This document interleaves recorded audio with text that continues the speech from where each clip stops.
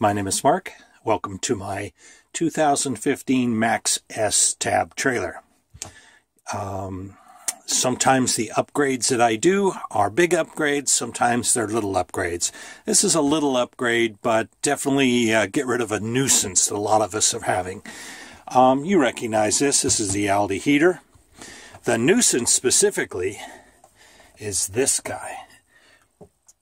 The Alde can run on electric heat, and it has a power cord, and you can see that they take that power cord and they wrap it all up here. They don't, it's just a long power cord, and it comes over and it plugs into this outlet.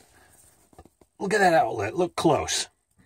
This plug is coming loose, and it's not tight in there. If you feel that, it's not tight, and as it bumps down the road, this falls out. And people are always, when you get a call saying, oh, my Alde heater doesn't work on electric, this is likely to be your problem. So I'm going to solve that issue once and for all.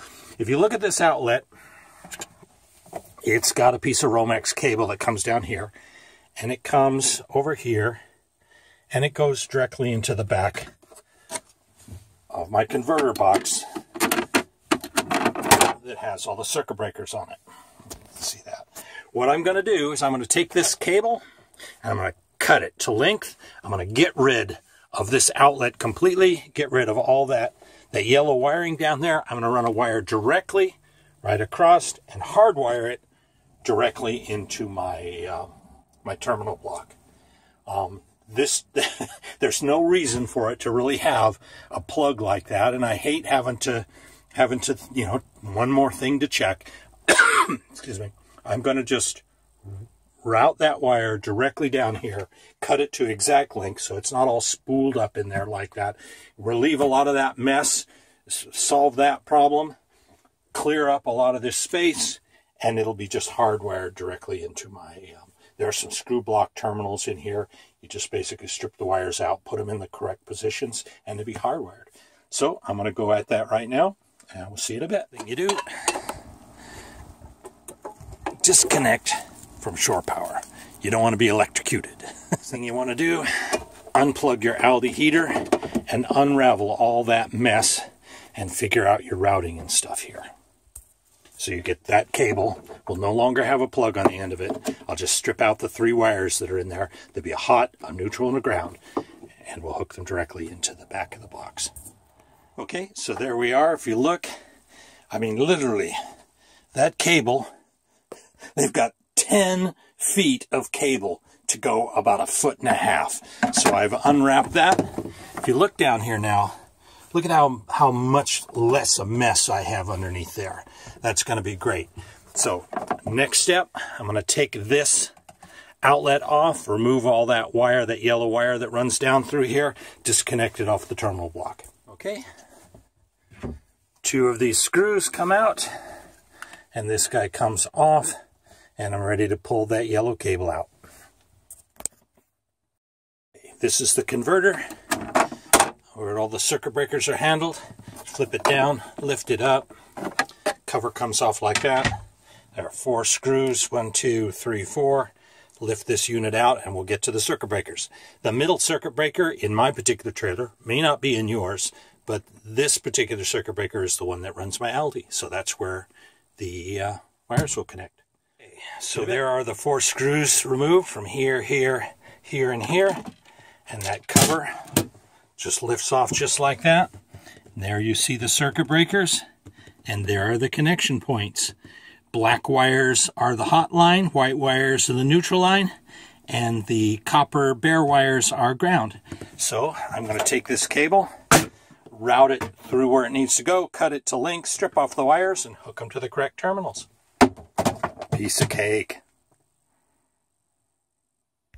Okay, so here we are at the front of the converter box. The center circuit breaker is the one that runs my Alde. Those of you that have done any electrical work before, you're aware of this, but a circuit breaker pops out just this simply. You put your finger at the top and pull down. It comes out just like that. So there is the black wire right there that I need to take off. there's the white wire that I need to take off, and there's the ground wire I need to take off. So there we go. So there we have the hot wire, the neutral wire, and the ground wire disconnected from their 3 positions. Now I'm just going to reach in the back and pull those guys out. A little tight, so we'll work on it a little bit, but just that easy. Pull the old wire out. All the Alde hot wire is out. Now we're just going to, this is the plug. Got a good pair of cutters here. Do this one-handed if I can. We just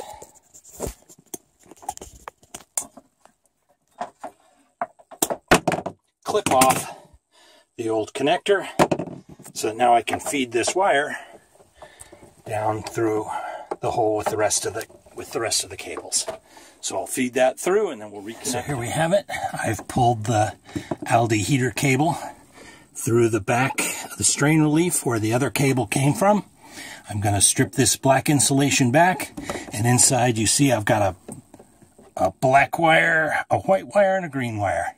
Black wire goes where the black wire went. White wire goes where the white wire went. Green wire, which is ground, goes over to the ground terminal where the other one was. Back in a bit. Have it stripped off the outer insulation. There's my wires I need to connect. Be careful when you do this, when you clip the outside of that insulation off, make sure you don't nick any of these wires. You want to just sort of work it until you're through the insulation here, but you don't nick any of the insulation on this wire. Oh, so there are the 3 wires. I've got them stripped back. My next step is not necessarily necessary, but it's good practice.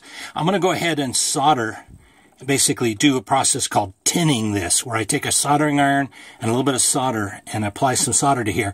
What that does is it keeps the little strands of wire together and makes it act more like a piece of solid wire, and that way you'll get better connection to your to those screw terminals. It's not necessary, but it's a nice feature. It's best practice. So I'll do that next and we'll get back to you. Applied a little bit of 6040 lead solder, soldering gun. You look at those ends, see how they're all nice and tinned up, and that'll keep the edges from fraying when I screw them down under the bolts. Good practice. See you in a bit. Okay, here we have the white wire tied to the neutral bus, ground wire tied to the ground bus, black wire tied to the top of the circuit breaker, screwed down to the bottom of the circuit breaker. We'll pop the new circuit, or the original circuit breaker, back in, just like that. And we are now fully wired and ready to test. Excellent. We'll be back in a bit after the test. Okay, we're done. There's the covers are all back on. Everything's in place. This heater comes up just perfect right now. So as a prologue here, or an epilogue, it's the epilogue at the end. For an epilogue, let me show you what this has accomplished. Look at that area of the Alde. You remember the 10 feet of cable? This stuff that was all wrapped up in there? Well, now the cord just comes out and goes right in. All that mess, all of it is gone. This, you remember this outlet that was mounted right here? That's gone. No more plug coming out, a vibration. And the really cool thing here is, this is where that plug was. Let me show that again. This is where that plug was. Look at what's here. This is the connector to the outside trailer. This is my street power where it comes in the side of the trailer, and it goes around, and it goes orange cable right here into the back. That's what powers my trailer. But look at this space that I freed up here. Next week, I have arriving a hardwired electric management system. It's basically a surge protector, a controller, really nice box. But it's going to go right here because I'll be able to wire it directly in, out. Really nice place for it here. Be up out of the way. The place to go with it. So that's my next project. We've cleaned up a lot of mess here. We've stopped a problem of the plug falling out. We've got a more directly connected Alde, and I've got space for my surge protector. Next week, Till then, have a good time. Be safe. Oh, I got to warn you. Don't be doing this kind of stuff if you're not familiar with what you're doing. I know it looks very easy, and it is very easy. But if you're not experienced with it and you don't know, you really have never been into electrics, I wouldn't recommend you do this. You can get a friend of yours who's skilled with it, or actually take it down to a pro if you want him to do it. But that hardwiring business is going to help me out a lot. I don't have to worry about that ever disconnecting again. Anyway, have a good day, and we'll see you later.